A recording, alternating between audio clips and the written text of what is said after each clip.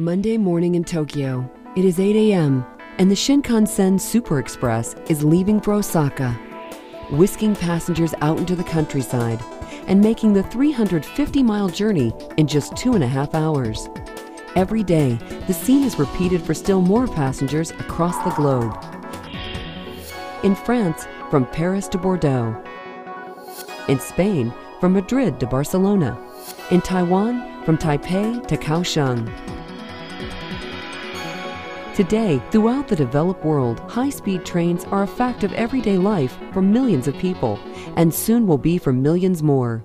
Increasingly, countries are turning to high-speed trains to meet the growing transportation needs of the 21st century.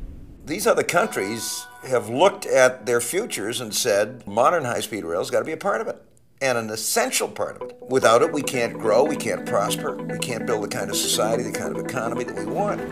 Is it reliable? Is it high-tech? Yes. Are there beautiful trains to travel on? Absolutely. Sleek, modern, and employing the latest state-of-the-art technology, the story of high-speed trains begins nonetheless more than 50 years ago. In 1964, the first Tokaido Shinkansen left Tokyo, moving at speeds of 130 miles per hour and shuttling 100 million passengers in its first 3 years in service. It was an unparalleled success and set off a transportation revolution worldwide. In 1981, the TGV began operations in France, drawing 1 billion passengers in 20 years and revolutionizing the way Europeans travel. Today, 12 countries throughout the world have high-speed rail systems in place, with the reach of new high-speed lines ever expanding. 8 more countries, including Mexico, Russia, and Argentina, are currently building or planning their own high-speed systems, and will soon have them up and running. No European country, certainly not Japan or many countries in Asia, these days would think of moving into the future without high-speed rail. I mean, they're all investing in it. Every European country, every part of the European community is investing heavily in what will be a first-class high-speed rail system that will connect the entire European community. Today's high-speed trains are faster, quieter, and more energy efficient than ever. Today's 8th generation Shinkansen trains routinely operate at 185 miles per hour. The French TGV now operates at 200 miles per hour in regular revenue service. China has recently opened a new train line designed for speeds of up to 217 miles per hour. And high-speed train technology has not yet reached its limits. An operational German ICE train has reached 252 miles per hour.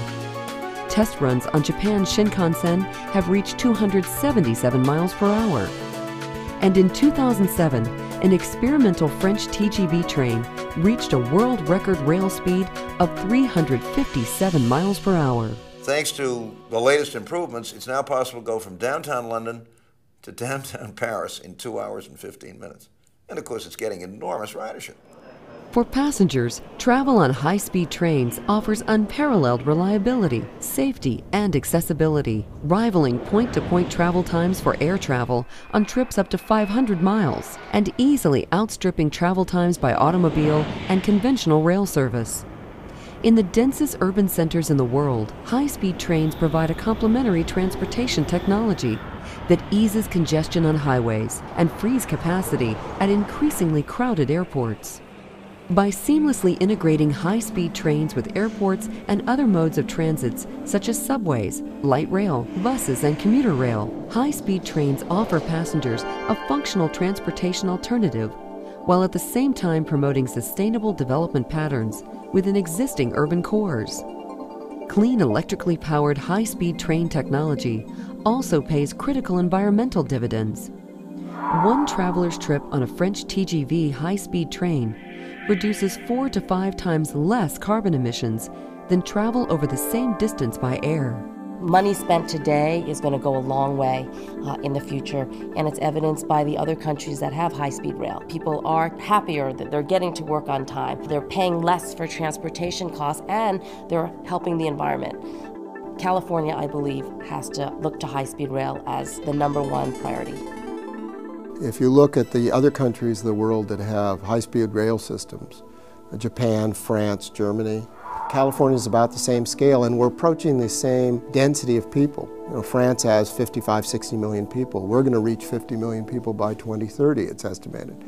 California is perfectly fitted and set up in where the major centers of population are, where the distances are, where the people need to move. San Francisco to Los Angeles, that's about 400 miles, 420 miles. Those are systems that lend themselves to high-speed rail. Around the world, high-speed trains are a proven, safe, and environmentally sustainable technology for meeting the transportation needs of the 21st century. By offering a fast, frequent, and enjoyable travel alternative, high-speed trains fit in perfectly with a regional intercity transportation matrix that works. It can work in California, too.